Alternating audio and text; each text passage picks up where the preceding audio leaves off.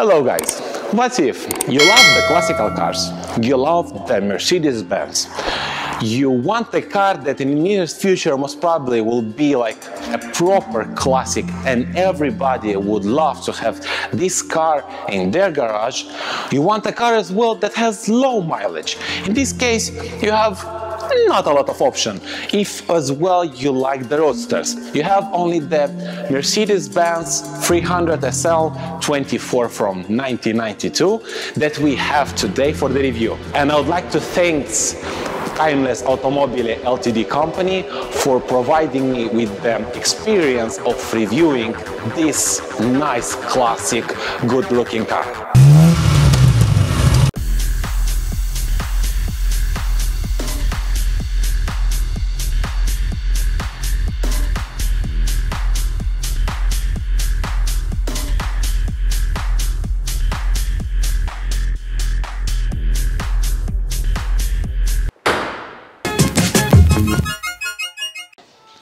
As a new way of making the videos, today we're gonna make it in a different way. This is Mercedes-Benz 300SL-24 from 1992.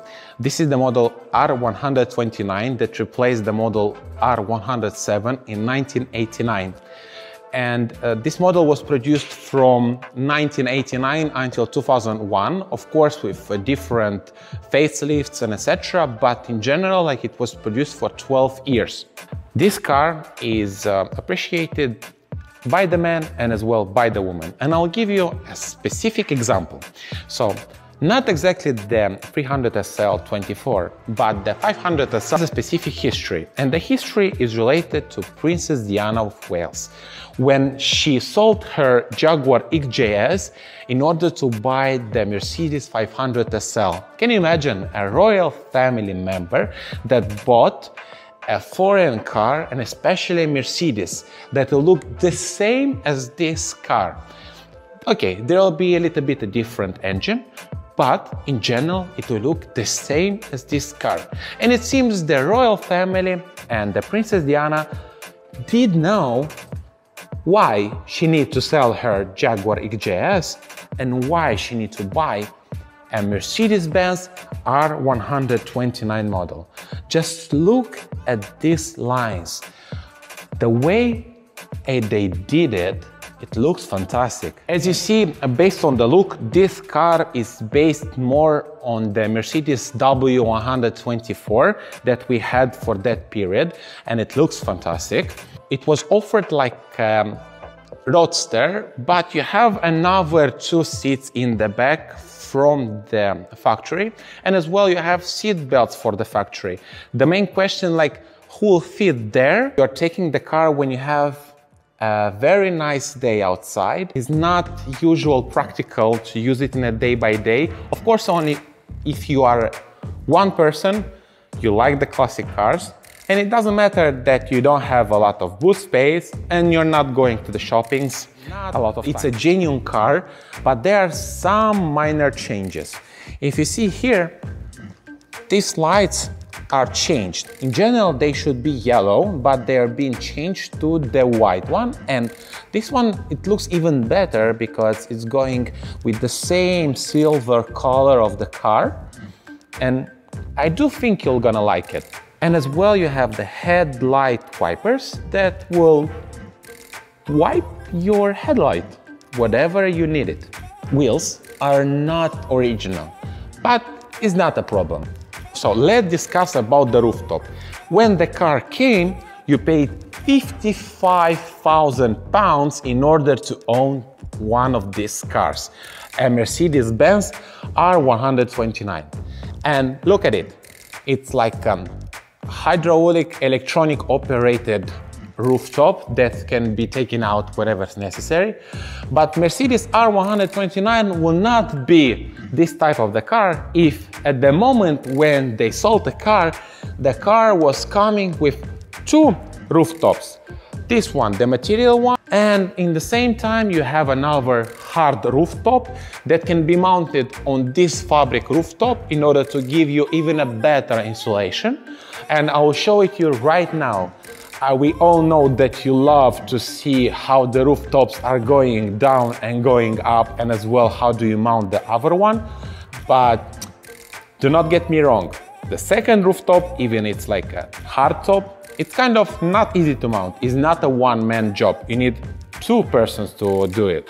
And that's why we're gonna show it right now how to do it.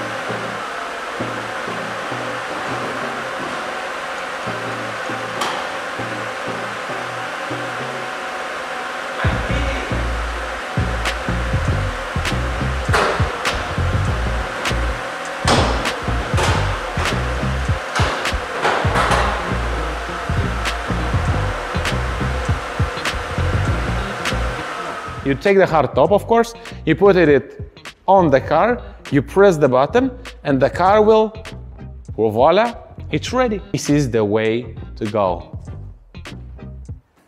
Fantastic, lovely, beautiful car. We don't have a wiper here, so how do you clean your window when you need it? In this case, Mercedes-Benz said you put the hard top on one, you take these connectors, you connect them in this specific spot, and the rear window will be heated. So if you have a heated rear window, basically it will clean by itself. So let's go back to the engine. Here we have a 3-liter straight 6 petrol engine that have 24 valves. And what's interesting about this engine, it was mounted on Mercedes R129 from 1989 until 1992 only. And what's interesting about this engine, that it's the most high-end rev of all the engines that were mounted on the Mercedes R129. The engine can go up to 7,000 rotations per minute, and it's producing 231 horsepower with 272 Newton per meter torque. And more than sure you're gonna enjoy all the power that the engine will provide to you. Unfortunately, this engine is not the most fuel-efficient engine. In the back of the car, you have 80 liters of the petrol capacity fuel tank, and in the same time, it will consume in the city from 15 up to 19 liters per 100 kilometers. At the moment when the car came out, it was going up to 240 kilometers per hour, and it's going even right now. And up to 100 kilometers, you're gonna go in 8.1 seconds.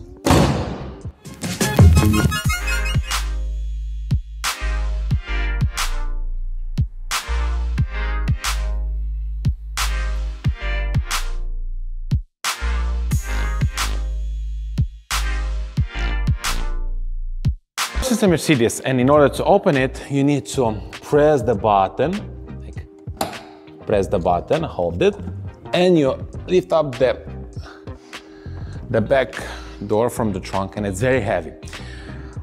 Concerning the size, you need more like a weekend bags. It's only 260 liters, like it's the same on the Mercedes-Benz SLK 200 that I previously reviewed. As well, in the back, as you see, we have the wind splitter.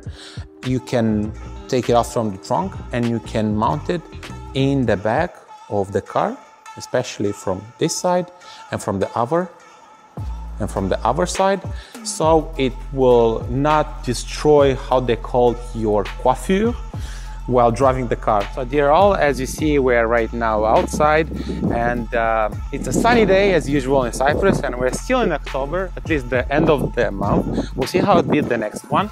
And let me tell you more about the way how the car is inside. From this side, you have the nice interior. The interior in the Mercedes R129 is constructed and made very well. It's made to last. So here you have the soft touch materials on the door panels as well. Here it's somehow like it perforated. It's giving you like a more luxurious way of experience. From this side you have the like carpeted like panels of of the door, and you don't have it only from this side, it's as well from the driver's side, and believe me, it feels nice. Yes, it feels very nice, you know, like it's not the same cheap plastic from other cars. As well, from the driver and for the passenger side, you have the adjusted car seat for both the passenger and the driver. You see, the Mercedes R129 was the first car, not the first Mercedes, but the first car who came with the seat belts integrated inside of the car seat. As you see here, you don't have anything that will hold a headrest as unusual other cars, modern cars. It is integrated inside of the seat, and as well the seat belts is integrated in the car seat. The seat are comfy, they are really comfy, so it's a pleasure to drive it on the long distances. As you see, the nice touch materials are also on the glove box, and you have two of them. It's one here, and as well the other one, if you press here, you can have all the, I don't know, some small things, maybe pens to put there. Everything is a touch lever. The rest one, everything is carpeted, like for the front seat, for the driver's seat, even the door mats are really nice materials, like you don't see it every day in every car. As well, in the back, everything is carpeted, and it's really a nice touch. So you see the class, it's you see why this car cost 55,000 pounds at the moment when the car was bought. What I forgot to tell you, from each side, for the driver side and as well for the passenger side, you have 1, 2, 3 speakers for your music. As you see, this one is not original, it was replaced with the aftermarket sound system. As you saw on the passenger side and on the driver side is the nice logo of Mercedes-Benz that is still looking new, like you see it. That's why it's like a more car that you use in the weekends, you don't use it like every day. The same speakers from this side, but you have also 3 memory sticks that you can use it whatever you feel it necessary. In the front, for the drivers, I have plenty of space, like for my, give me a second, I'll try to, for my size of 1.85 meters, I'm kind of feeling very well. Okay, the seat is going right behind, like really at the end, and that's why I'm feeling very well inside. For the steering wheel, you have the electrical adjustment, so you can adjust your you can adjust your steering wheel like up, down, in front and back. And as well, here you have the classical gauge control, where you can see the mileage, the speed, the revs, and as I told you, this engine revs up to 7,000 RPM. It's a nice, good looking, like the 90s car with everything you need in general.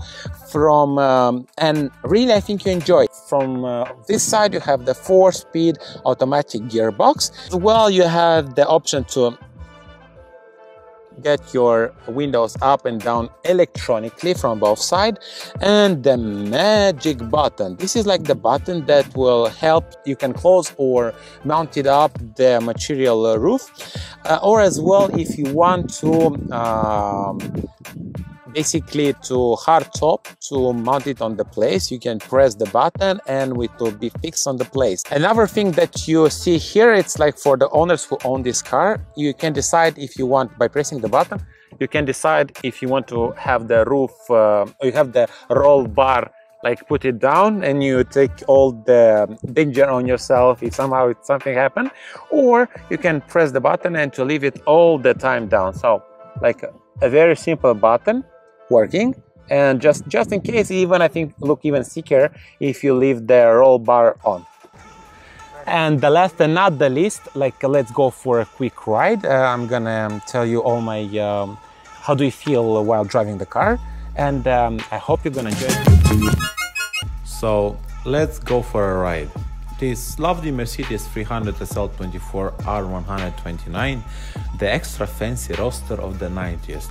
I am more than sure that you saw this car previously in the Hollywood movies, and this car more often was driven by the Wall Street wolves, or how they call them there. Kind of unique feeling, as this car has turning heads, and more importantly, it is giving the feeling that the car costs more than it does in reality.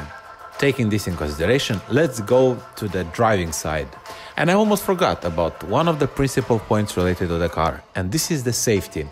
Believe it or not, I tried to find out the information about it, and the only thing that I found out is that they are safe and have a lot of things implemented in it. I think it is true if they gave the option for the owners to drive if they want without the roll bar. Lol. Brakes, normal for that age, they'll brake predictable and smooth, but not comparable with the new Audis where you press the stop pedal and you literally stop in place. If you come from a Japanese car or older European cars, you'll not have any problems in handling it. Suspension, smooth and balanced. Take in consideration that this is a Roadster, Grand Tourer if it's possible to name it like that. It was made basically for you to drive it, not being late somewhere. But if you are late somewhere and you need power and torque, be sure that the engine will provide it, as it is a 3-liter straight-six engine. Handling, it is like a big ship, not boat, with 2 car seats. Oh, sorry, 2 car seats plus 2 nobody will fit car seats in the back. Oh yeah, predictable. Gearbox, 4-speed automatic gearbox. Simple, predictable and smooth. But you remember that it is hard enough to handle the 7,000 RPMs of the engine.